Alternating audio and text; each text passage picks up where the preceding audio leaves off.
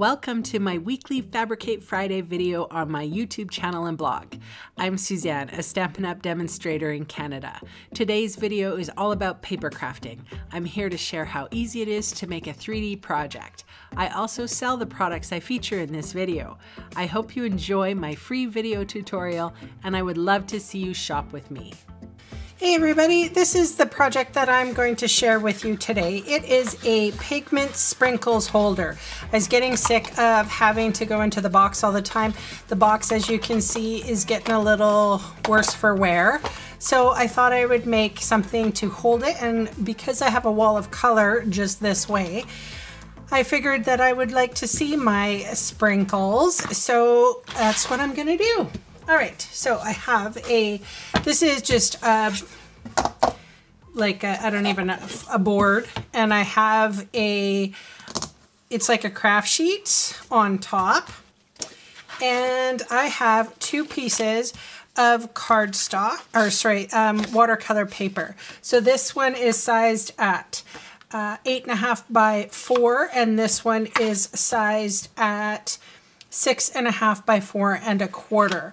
I'm going to kind of put them together a little bit, just like that. I'm going to bring out my sprinkles. And I just have a tiny office size spritz bottle. You could use the spritzers from Stampin' Up. I love these. They come out in a lovely fine mist, but there's just not enough water for me. I don't want to keep on going back, especially when I'm doing a project like this. Okay, so I have my Roy G. Biv here, and I am going to start with red. Now, red is a very pigmented color, so I'm going to only do a tiny amount.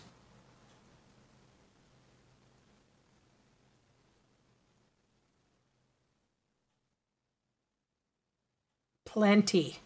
I'm not even going to put any on that side. All right, so this is Mango Melody. Do heavier on the middle part and lighter on the edges, because the paper is going to bow unless you tape it down, which I am not. I might go in 2 or 3 times with the sprinkles. This is Daffodil Delight. This always gets washed away. This is Granny Apple Green.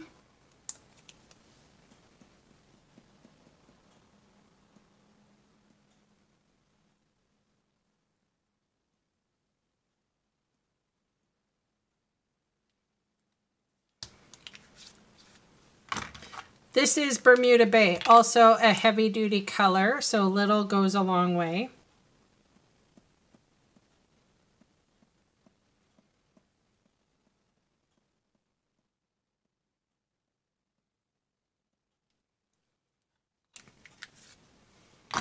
And probably the most intense color, aside from the red, is the Gorgeous Grape, which is I'm working with right now. So just a little bit on the edges here.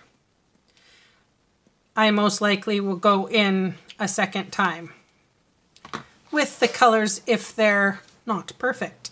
All right, so I'm just going to move these slightly apart from one another. I do have just one of my, these are old hair towels. They're white. I can bleach them if I want to. I personally don't care. I don't use paper towels in my house because I'm conscious of paper usage, because I do a lot of paper crafting. So all the other things in my life, I'm a little better at. All right, so as you can see here, I'm getting it really saturated.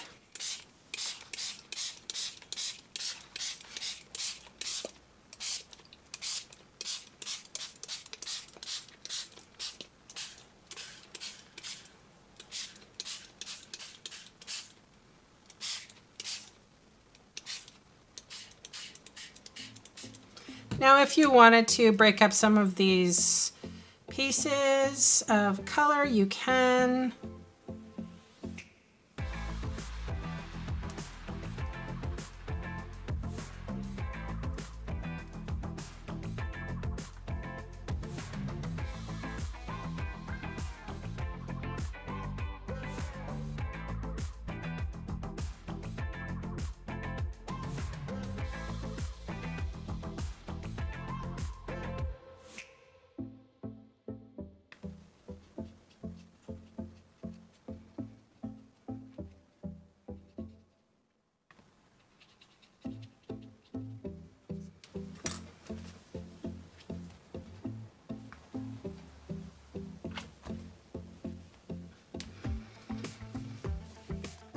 All right, awesome. That's pretty good for the first go.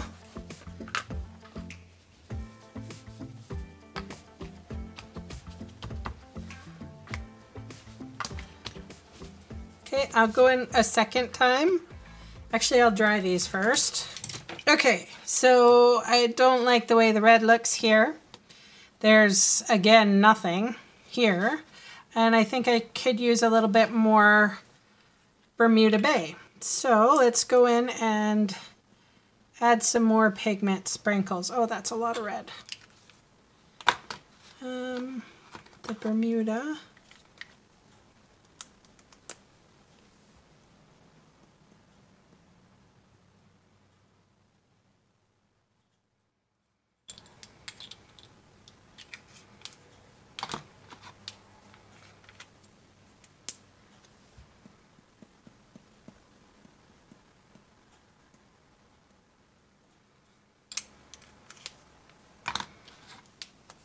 Some more mango on that edge. And some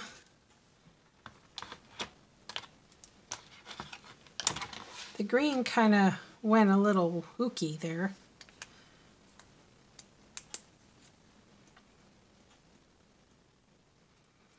All right, let's see what this does for us.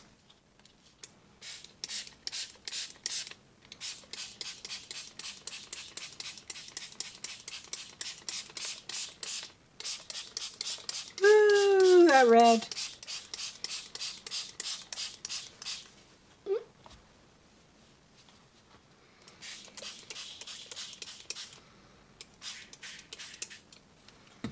As soon as red touches green, it's not, or purple, it's not a good sign. But I'm digging this.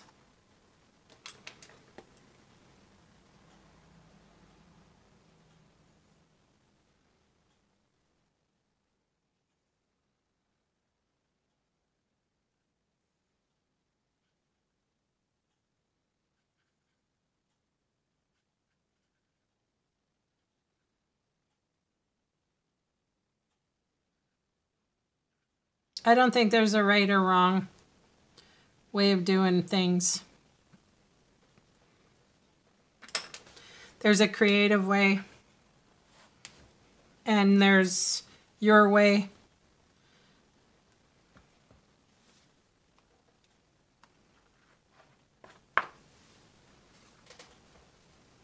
It's fun.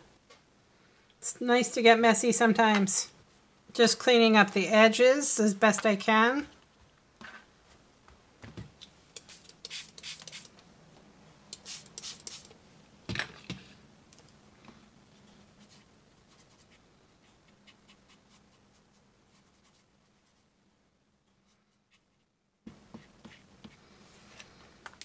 All right, good job. I'm gonna dry it, and I'll do one more little trick.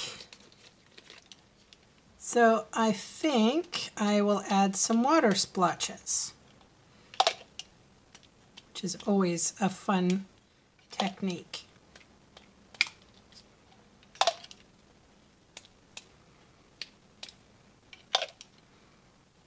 They act like bleach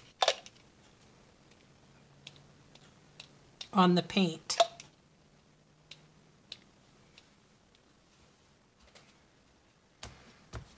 Isn't that cool? So don't worry if you don't do a fabulous job of blending these colors, because that just looks so neat. And they will lighten as I dry. Well, I had fun. Okay, one more last little trick. Before I take these to my scoring board, I'm going to spritz the back with water.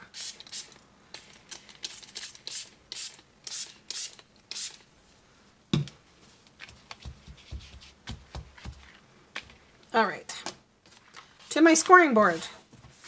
Okay, for this one, we are going to, this is the 8.5 by 4. I'm going to score at 1 and 7.5. And then on the short side, 1 and 3. The reason why we spritzed it on the back is just to keep it a little bit more malleable so it doesn't crack. For this one, on the short side, we're going to score at 1 and 2.5 and 3 1/4. Now quickly, while they're still on the dampish side, we're going to score and burnish.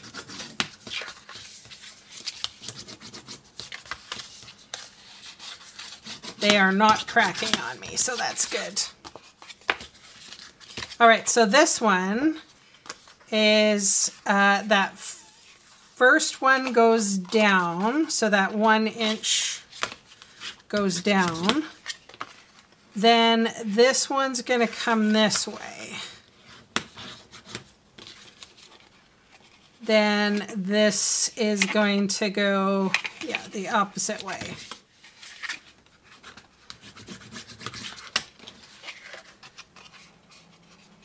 So it looks kind of like that. So the 1 inch piece here is going to go on the inside of the box. All right, let's get to cutting.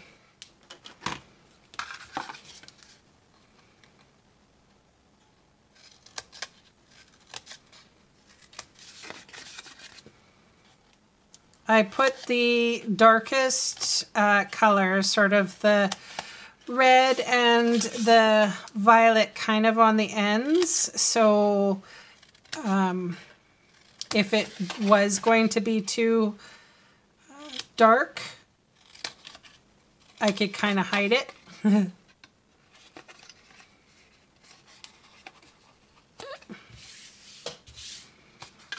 And there's no cutting on that one. Okay, so I just need some glue, which I have right here.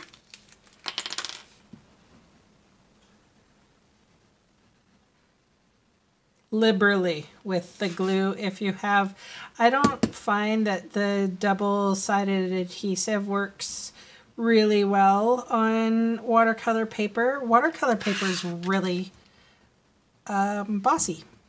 It's a bossy paper. So wet glue is probably your best bet. Okay, I'm just gonna fold in and adhere. That looks so cool having it spotty.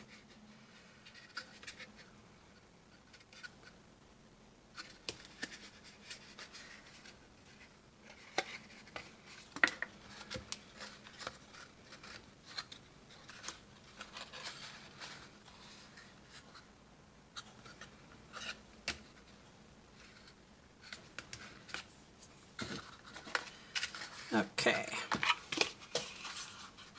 so this should just fit in like that. Ooh, lovely.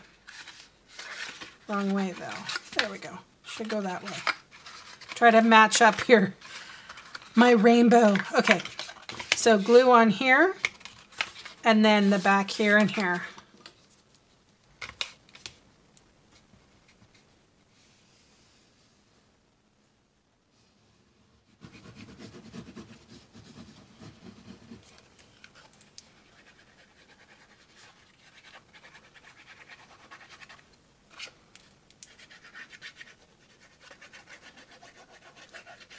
Brings me back to my old mixed media days.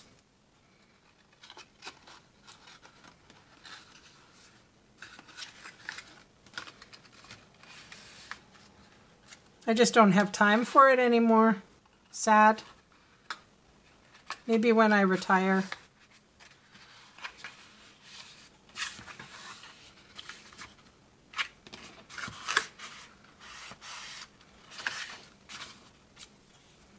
Cool, hey? Oh my gosh, that is so cool. All right, so what I'm gonna do is I'm gonna rip the box apart. I'm always famous for that. And I'm going to, maybe I'll bring my little trimmer out. People keep on have asked me if I have changed the blades. I have not yet. It still cuts pretty well.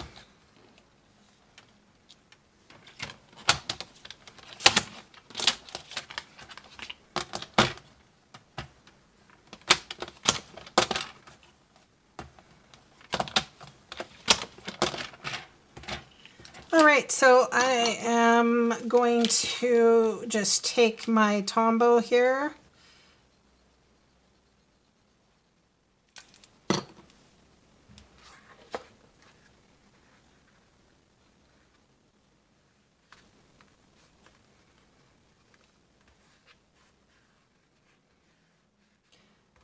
When working with pigment sprinkles, just be careful to use items that are going to protect your surface.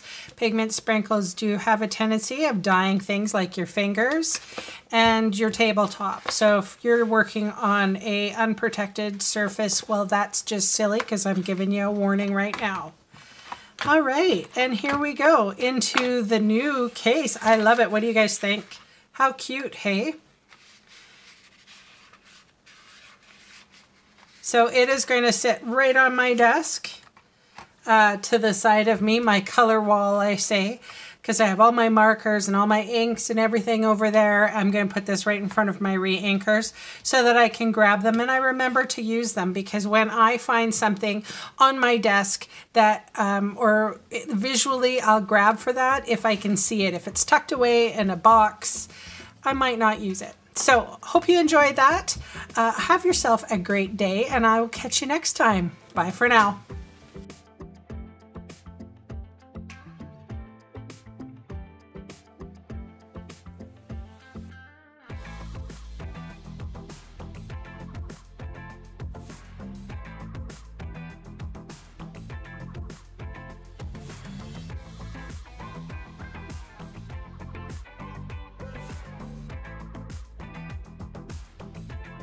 Hey, thanks for sticking around to the end of the video. On screen are 2 more videos for inspiration. Click on the maple leaf for my blog, or click on me to subscribe to my channel. Thanks again for watching.